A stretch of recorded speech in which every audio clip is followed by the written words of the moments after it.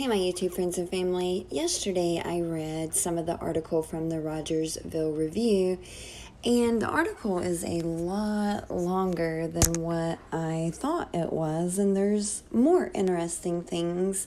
So, for you guys that didn't visit the link, I know I've had issues with it and, telling me I had to subscribe, yada, yada, yada. So, for you guys that, are having issues or just haven't read it, I do want to read, hopefully, the remaining, what's left in the article, if it's not too long. If it is, I'll make a third video, but it's in regards to missing Summer Wells, missing from her Rogersville, Tennessee home, and it's where Candus, Summer's mom, is speaking with I'm assuming it's a local reporter there at the Rogersville Review.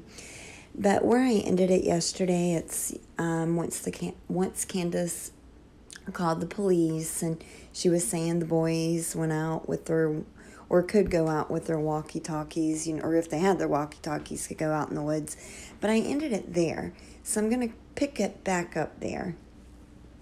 So Candus goes on to say that she says, "Then I went all the way back in the holler as far as the truck can go, and I didn't see nothing back in there either. When I was coming back up out of the holler, the cops were coming up in my driveway, so I just followed them up in here. I don't recall if Don was here before the police got here or if he was here at the same time that they showed up." And I remember Don saying in an earlier interview that or I'm pretty sure, I've just heard so much and so many contradictory things, but I think he said he was actually there before the police, but correct me if I am wrong on that. But Candus goes on to say, "We searched everywhere we could possibly search. They were out here for 3 or 4 days straight, searching 5,000 square acres. They searched all the mountain terrain, all the way through here. They busted into my shed down there, and they destroyed it.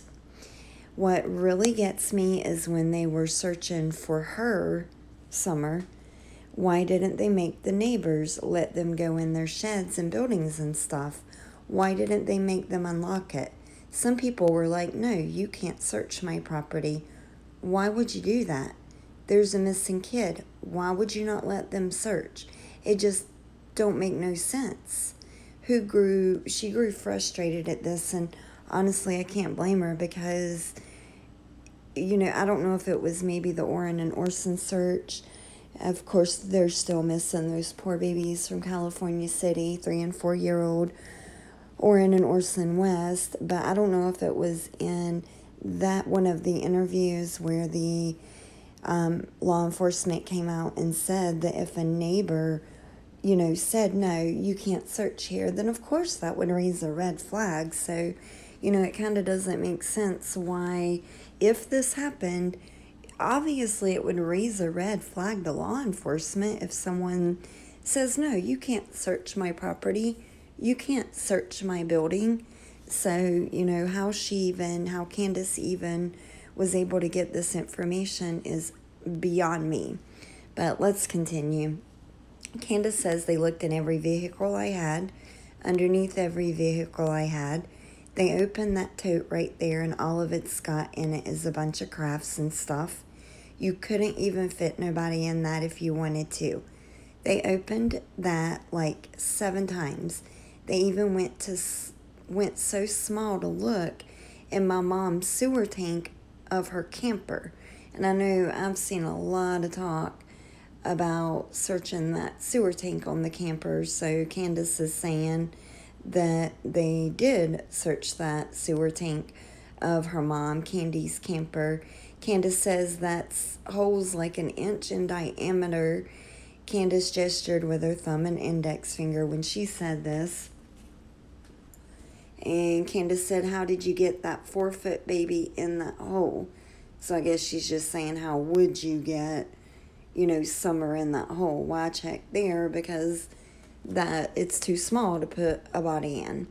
Candus says she thought the police canines would have had better success if she had been notified and put the family's other 8 dogs, or yeah, to put the, if she was told they were coming out, she could have put them up, and I do agree with that as well. But Candace said they just had done some stupid underhand stuff. Excuse me. When they brought the cadaver dogs up, they didn't. Oh, sorry, I'm losing my place. Why didn't they warn me ahead of time to find a place for these dogs to go? They just brought them up. Oh, you got dogs? You guys already knew I had dogs. That didn't pan out because you've got these 8 adult dogs wanting to smell all these new dogs you just brought up on my property. So that's going to mess up the cadaver dogs because it's not going to know which way to go. Summer's mom also, she expressed frustration with the TBI. She said TBI kept questioning me. They asked me the same thing, wanted me to run through my whole timeline of the day. Well, duh. I mean, obviously that's what they're going to do. But Candace said they did that like 4 or 5 times. I'm like, you guys still don't get it. If I was going to lie, I would have to think about it. It just comes out. I don't have to sit here and think about what I did. I know what I did. I just spit it out to you 20,000 times. A liar has to think up something. I passed my polygraph test, and everybody is like, oh, you failed. No, I didn't fail. The first time I did it, they couldn't really do it with me because they threw me in the back of a squad car like I did something wrong and hauled me up there. I was already distressed over Summer being missing, and then they did that to me. So that just made more fuel to the fire and made me more upset. So by the time I got there, I was crying and shaking and just could not do it. So they told me they'll give me a few days to calm down and get some sleep and to stay off my phone because that's the worst thing you can do is be on your phone. And so I did that. And then I passed. It's not like I failed anything. People are like, oh, she failed. And Candace says, no, I didn't. And then Candace says, the only people that had to do it were me, Donnie, and Mom. All 3 of us passed. They took the boys to a different place, someplace over by Greenville somewhere. A child advocate or something like that talked to the boys. And I have heard that those children, and that is normal procedure, that a child be taken to someone that has, a degree just that can talk to children. And they're not going to be interviewed the same way as adults nor by the same person. So I definitely believe that. But Candace said the boys pretty much told them exactly what I told them, and I didn't even talk to the boys. All the boys had to recall was Summer coming in the house and going downstairs because they got so hooked on watching YouTube. They watched Minecraft videos on YouTube. I'm like, don't you guys ever get bored with that?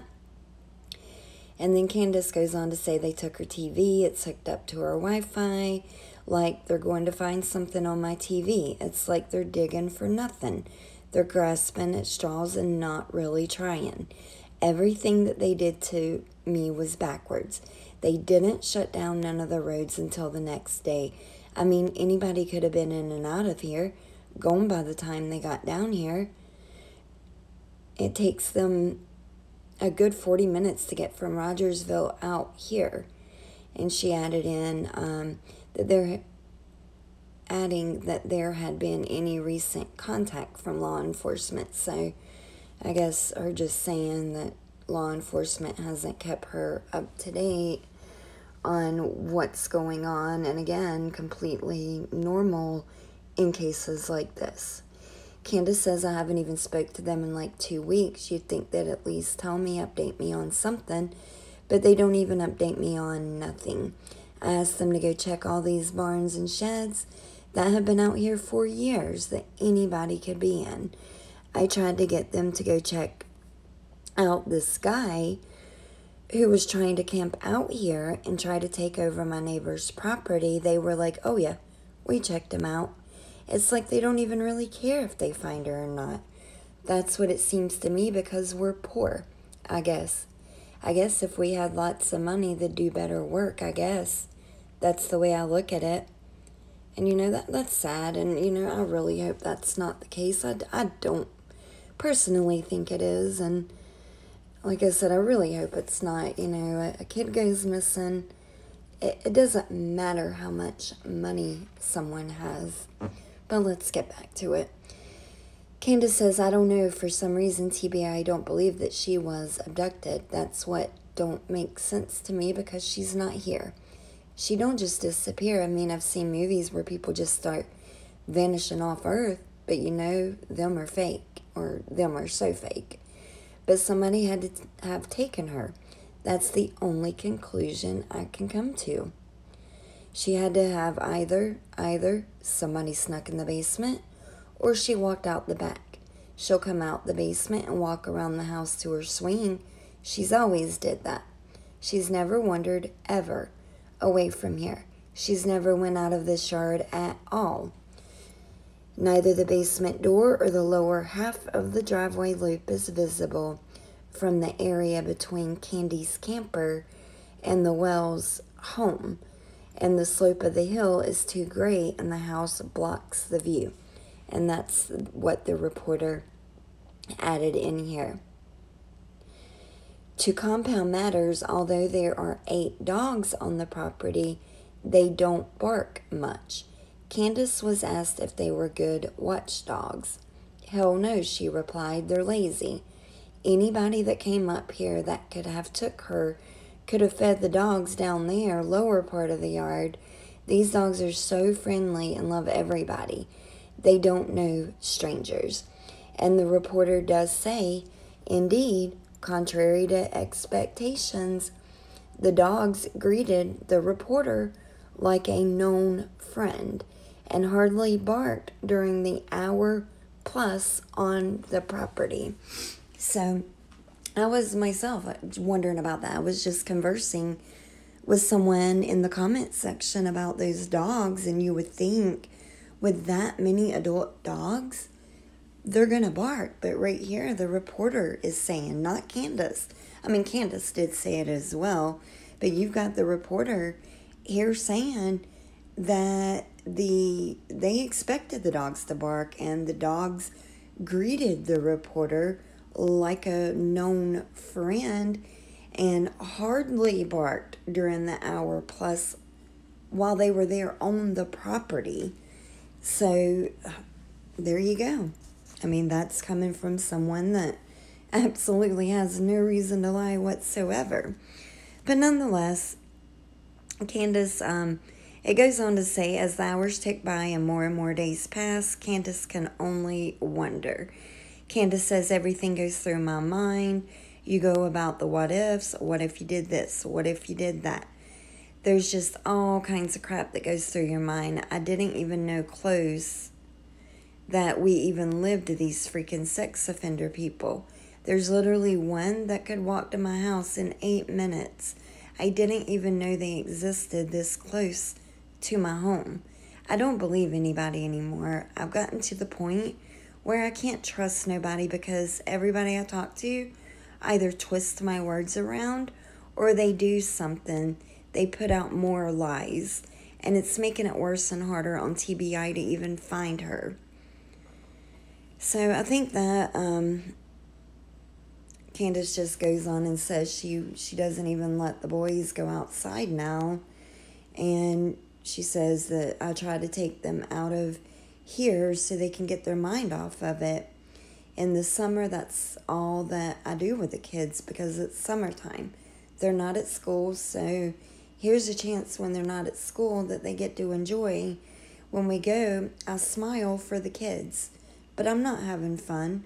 I'll get in the water with them, but that don't mean I'm having fun. So, she does have to maintain. Yeah, I get that. She can't always walk around depressed, because she does have these other children to think about, and their needs and their happiness. And I've seen so many comments on Facebook with photos of her and the boys out at some kind of a park, and they're, just smiling, laughing, and people are actually, saying, oh, well, why is she there? Why are they so happy? I get it, like, I agree with Candace here. You're in a situation like this. God forbid any of us ever get in a situation like this. But you have other kids, completely normal, in my opinion, to take those other kids out, show them love, affection, attention. Just be with the kids you have, because what is she supposed to do? I mean, I know that she could hang missing flyers, but again, she's got other kids she needs to do with. So, but sorry, I kind of went on a little soapbox there. But Candace goes on to say, if you look at all the pictures, Summer was always smiling. Well, she said she, but I'm going to say Summer. Summer was always smiling. They're always happy kids. I mean, they'll get into fights because that's what brothers do. But other than that, they're always happy, no matter what they're doing. Wyatt tells me, Mom, I feel like I would have went downstairs, or if I would have went downstairs and played with Summer, when she asked, she'd still be here. And then Candace told him, you can't blame yourself, son. That nobody knows what the next day is going to hold. So very sad that even the little boy, Summer's brother, he's feeling guilt. He's feeling guilty that he didn't go down and play with Summer, and now she's gone. Just so sad all the way around. But that's I think that is the end of the article. She ends up with that and just how she interacts with her other kids. So let me know what you guys think about what I've just read to you. And again, this is from Rogersville Review, a local station. But let me know what you guys think. And as always, thank you all for watching.